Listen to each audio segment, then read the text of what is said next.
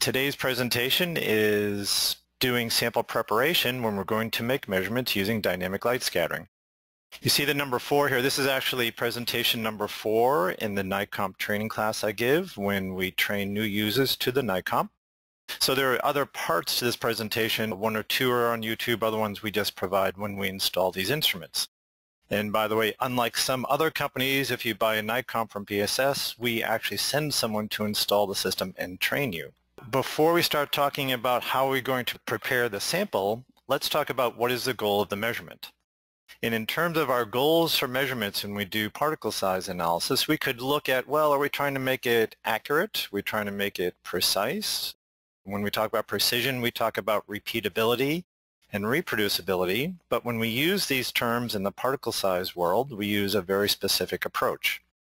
When we talk about accuracy, we're saying, is this answer very similar to the answer we would get from a referee technique? Now, this gets very tricky in the subatomic world because there aren't really many other referee techniques we can look at. So when we talk about accuracy in the world of dynamic light scattering, we can only really talk about polystyrene latex, PSLs, because this is the kind of sample that we know what the answer should be as measured by other techniques. So when we talk about accuracy with DLS, we talk about, well, if we run a PSL, do we get the same answer? Repeatability is usually we prepare a sample, we place it into the instrument, and we maybe make 3 measurements, and we check to see if it is repeatable. And we want to see those within at least 10%. All of these numbers and suggestions are sample dependent. When we talk about reproducibility, this is where we prepare it, measure it, take an answer, and then repeat the whole process. Sample prep, measure, do we get the same answer? So this is important when we might want to do something like we're going to create a method, and then if we have to transfer the method to another location. So these are 3 ways we can define, are we making a good measurement? And now we're going to just take a quick diversion into the world of method development and expectations when using dynamic light scattering. The data you're going to see here is something that I wrote up last year in this technical note on DLS method development and validation.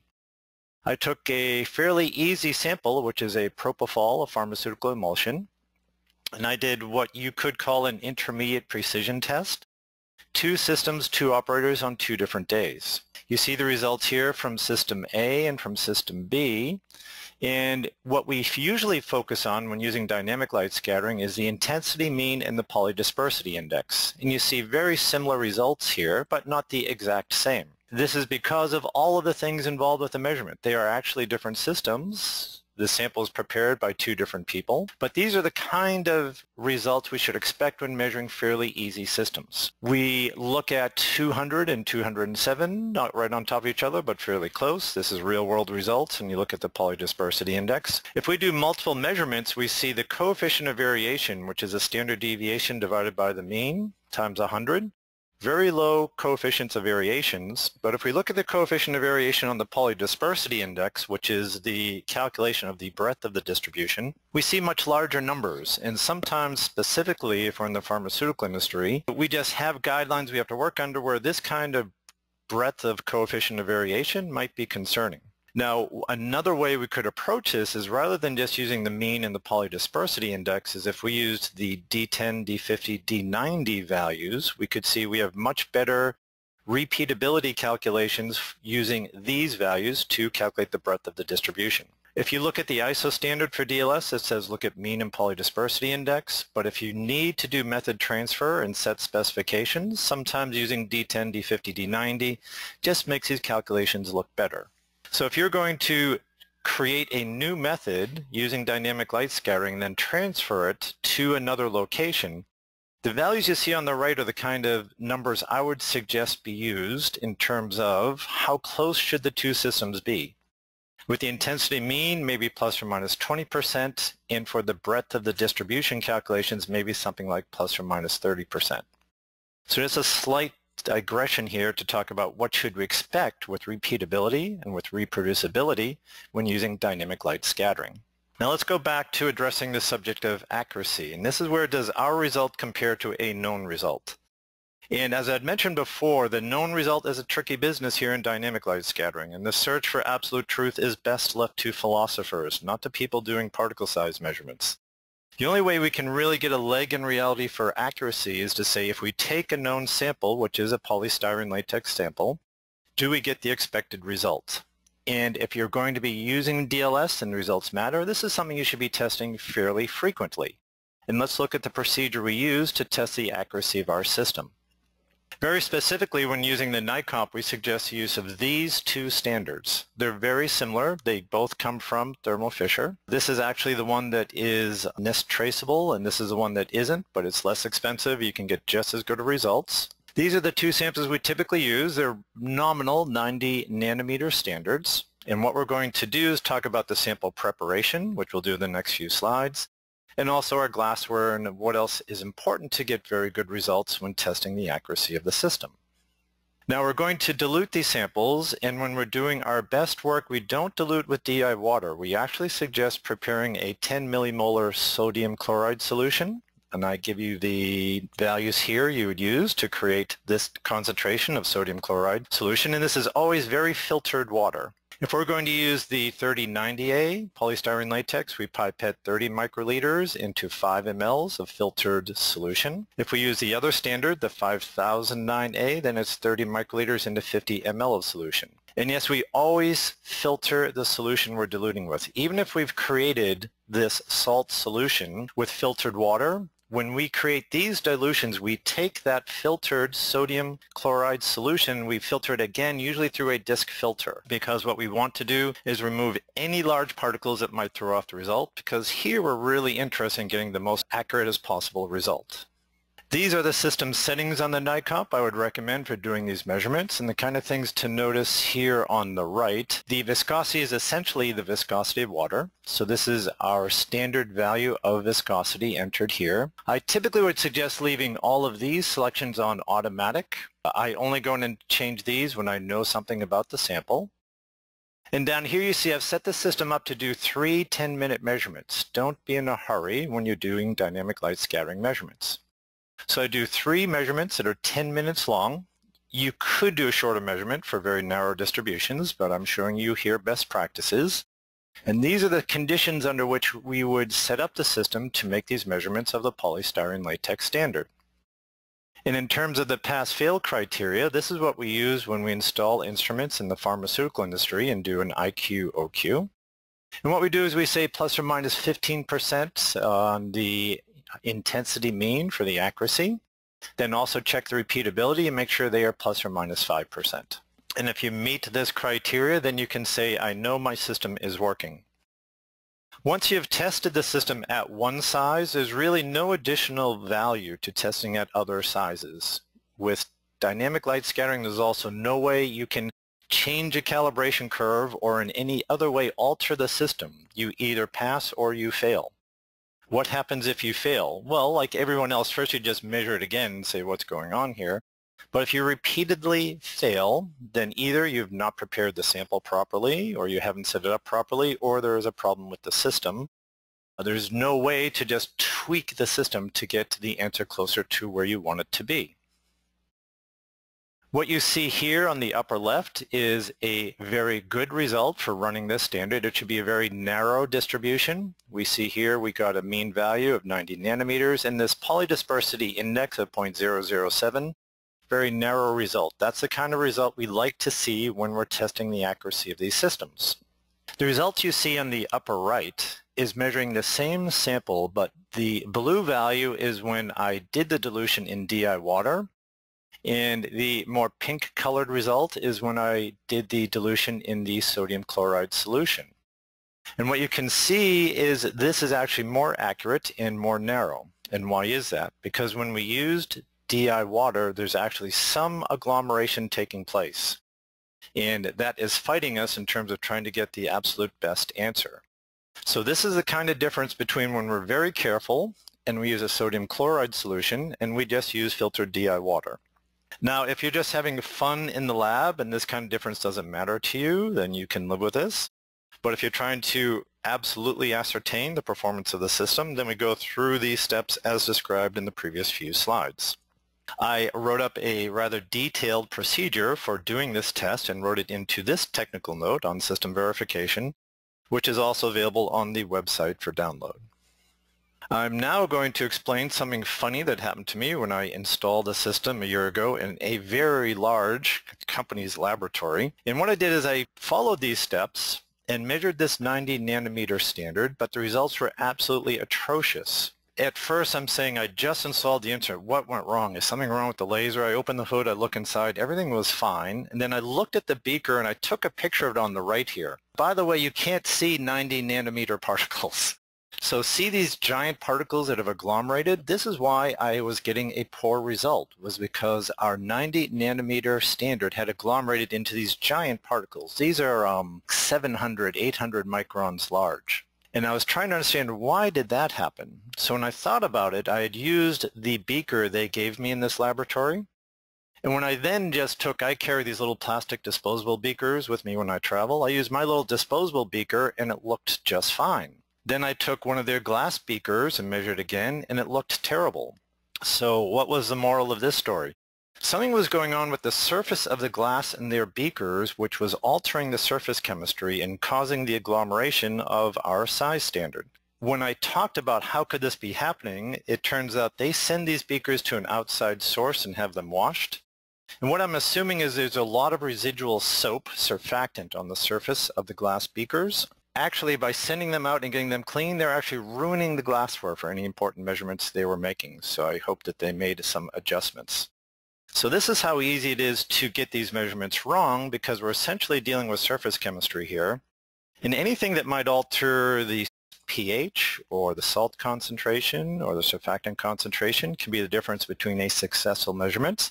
And what you see here is agglomeration and terrible results. So yes, how you prepare that standard really matters. Sample prep is very important in dynamic light scattering. Next, I'm going to talk about a step that way too many people ignore, which is the effect of concentration. And there are two ways in which higher concentration samples can have deleterious effects on our measurements. The two are multiple scattering and restricted or hindered diffusion. Now, multiple scattering is described on the left here. What we really would like to see happen is when the light beam comes and hits a particle, it goes directly to the detector. But if the concentration is higher than the ideal level, what can happen is the laser hits a particle, then it hits another particle and then gets to the detector. And this is not how the algorithm is designed to work. So this causes an error in the measurement due to multiple scattering. The other effect, as described on the right, this restricted diffusion one, is, remember, the principle of dynamic light scattering is the particles are moving due to Brownian motion. And the algorithm is all built up about modeling the translational diffusion coefficient due to Brownian motion. Now, if we have a lower concentration sample, as you see in the right above, here the particle is free to diffuse as it wishes without any restriction. But if we work in a very high concentration system, these particles interact with other particles and they are not free to diffuse as freely. So this might slow down the particles, might change the diffusion, which would then change the calculated result. So these are two reasons why measuring at very high concentrations is not a good idea. And on this slide, I just give you some generalized results to understand what might be happening with your sample. If we're experiencing multiple scattering, then what we typically see, if the blue is the dilute, and this is a concentrated result in red, what happens is as we change the concentration, if we see a shift to smaller sizes in the concentrated sample, then we're dealing with multiple scattering. On the other hand, if we see a larger result in the concentrated sample than the dilute one, then we're probably dealing with restricted diffusion. And the width doesn't change with restricted diffusion. We'll see an increase in the width in the polydispersity index if we're dealing with multiple scattering. So this just gives you a feel if you do a measurement without dilution and then with dilution. If you see changes, this can help you understand what's going on.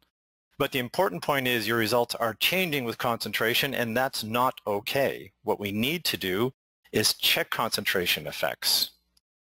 And this is just some suggestion of how we're going to test this, and you should do this every time you're working with an unknown sample unless the sample is already at such a low concentration it's clear and you can see right through it.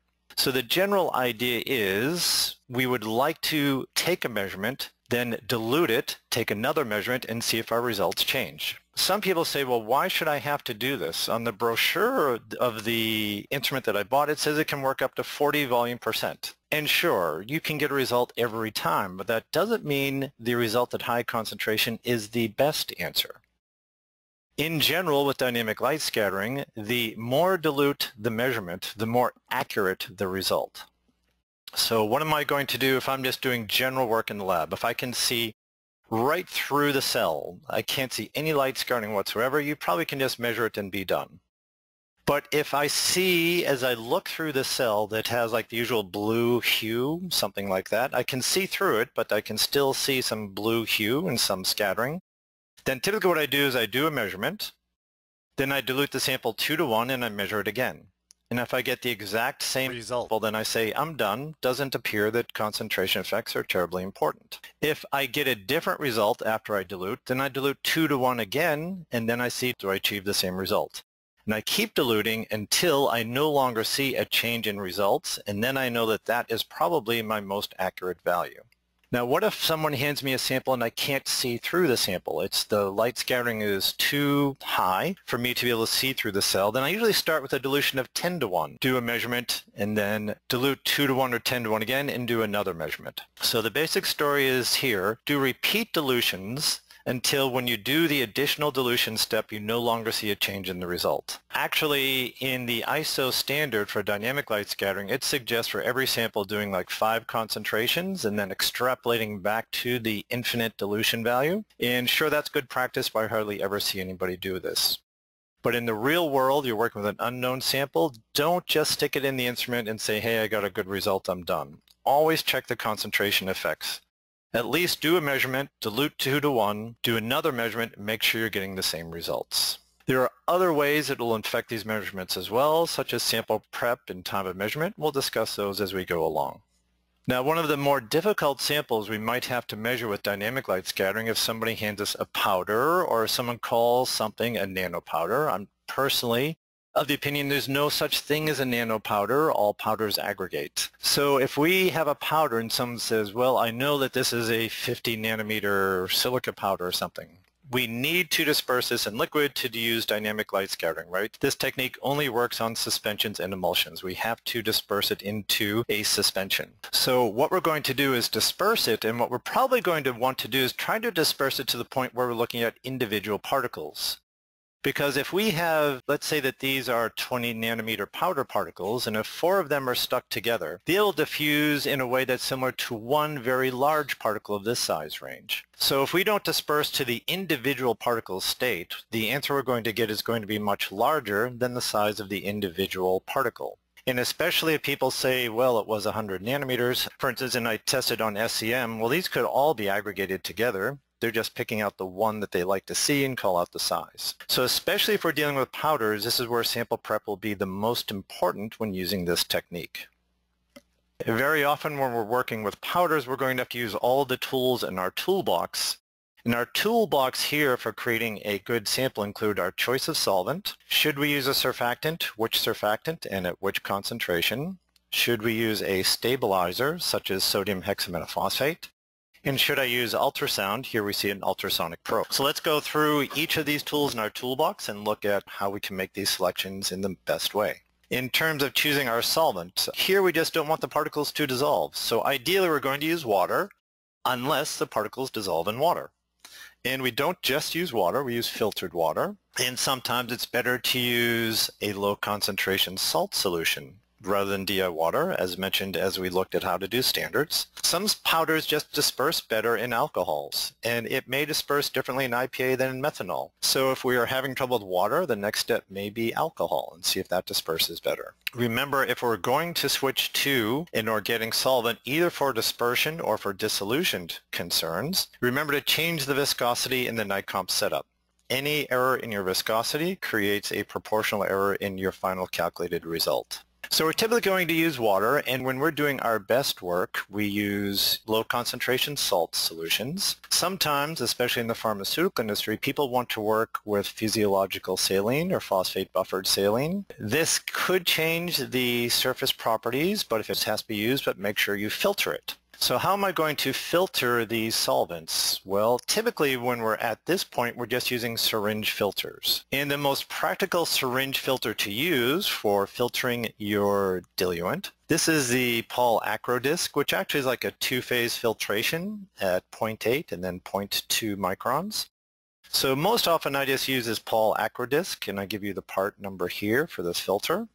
But if we're doing our best, most serious work, the best syringe filter you can buy is this Wattmann Anatop 0.02 micron filters. They're very expensive, but these are the best filters you could use to make sure there are no particles in the diluent we are using. So choose a diluent where the particles don't dissolve, choose a diluent where it disperses well, and please make sure, if you're doing careful work, to filter your diluent. Now, if we're going to work with surfactants, we have to choose which surfactant. Let's switch up here to how do we decide if we need a surfactant. So here's a powder that I just put into some water. And see how these are powder particles floating on the surface of the water? If particles float up here on the surface, then that means they have not wetted. And if they haven't wetted, then they're not going to disperse well. And this is when we use surfactants to make sure that they wet properly and go into the diluent so that we can disperse it properly. I then took this same powder, added some surfactant, and on the right what you see here is now some of this is sitting at the bottom and needs to be dispersed with an ultrasonic probe, but now they've been wetted, and this is a sample that then we can get a much better measurement from. What do we mean by wetted? That means that when we take this particle, and it might be hydrophobic on the surface, by making the right choice of a surfactant, then what we can do is align the tails of the surfactant to adhere to the surface of the particle, and then we have the polar head sitting out here in the water. And this way the water can coat the surface of the particle more properly, and then it goes into dispersion better. Surfactants are something we often use when working with powders. Even if we don't see the powder floating on the surface, sometimes the surfactant still helps us disperse the particle more evenly to achieve a better result. Let's go back to surfactants. In how do we choose our surfactant? A surfactant, or surface active agent, remember, has two components. There's the hydrophobic, the RC chain over here, and then we have the polar head here. There are four kinds of surfactants: non-ionic, anionic, where the polar head is negatively charged, cationic is positively charged, and zwitterionic when it has both charges. In our laboratory in Santa Barbara, where I do a lot of measurements, we have a fairly broad range of surfactants so that I can choose which might work best for unknown samples. This is the collection of the typical samples we leave around. The choice of surfactant can actually be made beforehand if we know something about the surface properties of the particles. So for instance, if I know for a fact that the particles have a positive charge, then I would use an anionic surfactant for that particular sample. Most often I don't know much about the charge on the surface of the particles, and so what I'll do is I'll choose a non-ionic surfactant, which is rather neutral and should work for most samples. The non-ionic surfactants we keep around are shown here, and the one I use most often is Egipal CA630. So that's the one I reach for most often. In many laboratories, people use Triton X100. If I need to use an anionic surfactant, I typically use aerosol OT. And if I know I need to reach for a cationic surfactant, I usually reach for Adagen 464. Now, for all of these surfactants, you never use these at full concentration. Before you use these, you always dilute them. If you don't dilute them, you're going to create all sorts of bubbles. Bubbles look like particles. You're not helping your measurement at all. So what I do is I keep bottles of diluted surfactant in the laboratory. And it's usually 1 ml into like 99 ml of DI water, mixed thoroughly, and then I keep this sitting there, and it should be good for a year. So when you're going to use surfactants, always use very dilute surfactants, usually at about maybe 1 volume %. I take my sample and I typically just put the powder in the bottom of the beaker. Then I add 1 to 2 drops of this diluted surfactant directly onto the powder. Then I add the water. And this is the best approach for dispersing powders so that we can then make these measurements of the dispersion. But very often when I'm using powders, I'm still going to run into some trouble with time because they might re-agglomerate. And what I can do is, rather than using DI water as my diluent, I might make up a solution of sodium hexametaphosphate and use that instead of just DI water. So what I'll do is I'll take about 0.5 grams of sodium hexametaphosphate, add that into 1 liter of filtered DI water, mix that for like a half an hour or an hour. And what this is going to do is actually going to help make sure that we stabilize the charge on the surface of the particles so that once we use something like ultrasound to break up the agglomerates, they don't agglomerate again. So in the most severe of cases, I'm not using DI water for my solvent choice. I'm using water with this concentration of sodium hexametaphosphate. So now I take my sample, which has been dispersed using a surfactant and maybe a stabilizer, and I'm going to make a measurement. And that measurement may look something like I see in the left here, where I see these two peaks, something at about 350 and something at 800 nanometers. If I have reason to believe the 800 nanometer portion of this result are agglomerates, the best way to get rid of agglomerates is to use an ultrasonic probe, as you see on the image on the right. And how much energy we enter into the system might be important. So what we'll typically want to do is a quick study of how long do we turn on the sample probe and what does that do to our results. What you see here in the upper left, this is with no ultrasound. Then I give it 30 seconds of ultrasound, and we've done a good job. We've made this peak at 800 nanometers disappear. Then I get a mean size of 385 nanometers. I then add 30 more additional seconds of ultrasound, and we get down to 355. So what we'll typically want to do is use ultrasound and measure maybe 10, 30, 60 seconds of ultrasound and make sure we know what level of ultrasound does the best job to disperse the particles. What you see in the lower right is just the very great difference between no ultrasound, where I have these agglomerates, and then once I've dispersed it properly, we'll then be looking at the individual particles. So if we're going to take powders and we're going to disperse it into liquid and try to do measurements using dynamic light scattering, it's very important to keep a range of surfactants around, and also it's very helpful to have an ultrasonic probe. Ultrasonic baths can add some energy, but nowhere near the intensity available using an ultrasonic probe. Another point, which isn't so much sample prep as using this system, is just time of measurement. Don't be in a hurry when you're using dynamic light scattering. And always test repeatability. The ISO standard says your repeatability should be plus or minus 5%. I think that's a little too tight. But if you're having some troubles with your samples and it's not repeatable, one of the first things you want to do is just lengthen the duration of your measurement. Within the Nicomp DLS software, you can actually create this time plot. And the red is the intensity mean, and the blue is the volume, and this color is the number weighted mean. And what you want to make sure is these numbers all stabilize as a function of time. And if they haven't stabilized, then you're not going to have very repeatable results. So at least 5 minutes for most samples. Don't be in a hurry using DLS. Now in the lower right, what we see here, and let's just focus on the red result, which is the intensity mean. See how it's just growing with size? That probably means the sample is aggregating with time. And therefore, you're not going to have the same answer if you measure at 2 minutes or 5 minutes or 10 minutes. And therefore, you need to go back and recheck your sample preparation technique to see why is it aggregating. And if it is aggregating with time, and especially if it was a powder to begin with, then you might consider that trick that I showed you of using sodium hexametaphosphate, which fights this tendency for particles to aggregate with time. Just the last point on time of measurement. This came from this technical note as well on method validation. You know, if you just do quick measurements, all of your answers are varying. But then if we wait until 10 minutes for this sample, and this was a fairly easy sample, all of these didn't really stabilize until we got out past, it looks like around 8 minutes. So take your time with DLS. If you're not seeing good repeatability, lengthen your measurement. If you're not testing repeatability, you're not really being too concerned about the quality of your data. You always must test repeatability using any technique in particle size measurements. Another issue associated with sample preparation is choosing which cell we're going to use for the measurement. Now, when we supply Nicomp systems, we'll supply these disposable square cuvettes. You can purchase a glass cuvette, and for your most serious measurements, the glass actually has the least amount of stray light scattering, is probably the best choice. But we also supply these 300 microliter round glass cells, which fit into the cell holder. So we're going to choose which cell, and for day-to-day measurements, I typically use these round glass cells if I'm just doing size measurements. But if I'm going to do size plus zeta potential, then I use the square disposable plastic cells because I can use this cell to make my zeta potential measurement.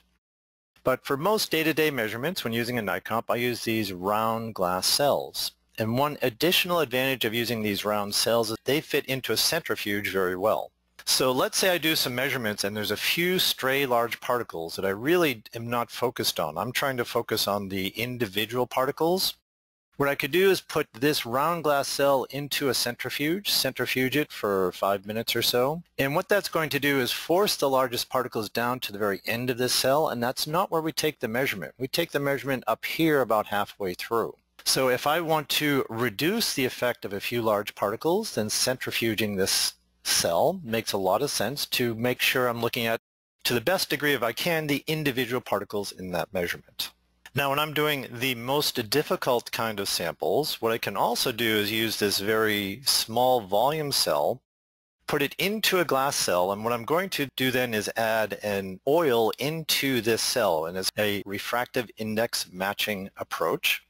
What I'm going to do is put in either one of these two oils, and I leave you the names and the part numbers here. And what this will help me do is by matching these refractive indices, and I'm going to focus on getting the most light scattering out of the sample in here as possible. And if you look at the technical note that I wrote and is posted on the website, I'm measuring very low concentration proteins, measuring 0.1 mg per mil of lysozyme. This is a cell I used for those measurements because it was a very weak scattering sample. And this is a technique you use when I'm dealing with low concentration, weak samples, and I'm not seeing the kind of results that I like. This is kind of the extreme final approach you use to try to get those best results. So remember, with DLS, you're always going to get an answer every time you put a sample in there and you hit go, but that might not be the best answer. So now that you've heard this, you know the tricks to do. To begin with, look at concentration effects. Measure it, dilute it, measure it. If you don't get the same answer, repeat and dilute it again, and it's the lower concentration results which are the most accurate. The solvent that I choose really matters. Make sure the particles don't dissolve in it. Make sure that it disperses well in this solvent choice, and no matter what the solvent, water or anything else, make sure it's filtered. The surfactant matters, especially if I'm going to be taking powders and want to disperse them for measurements. The concentration of the surfactant matters. Maybe use an alt stabilizer. And the amount of ultrasonic energy is important. You know, to do a study of how much ultrasound was entered into the system to try to disperse the particles to the individual particle state. If you use way too much ultrasound, you can agglomerate them again. So the amount of ultrasound is very important. As you're going through these steps, keep notes, especially if you're going to do method development. Even if you go down a path that fails, it's very important to know the failed paths when you're doing method development in case at some time in the future someone comes back and tries to reproduce your work. If you're running into difficulties getting not repeatable results, not what you're expecting, we are here to help you and we're happy to do that. But know that one of the first things we're going to ask you to do is say, all right, we're getting really crazy results. Did you run your standard, please? And let's just make sure everything is working right on a standard before we go down this path of looking at what might bring us to the position where we're not having the kind of results we're looking for.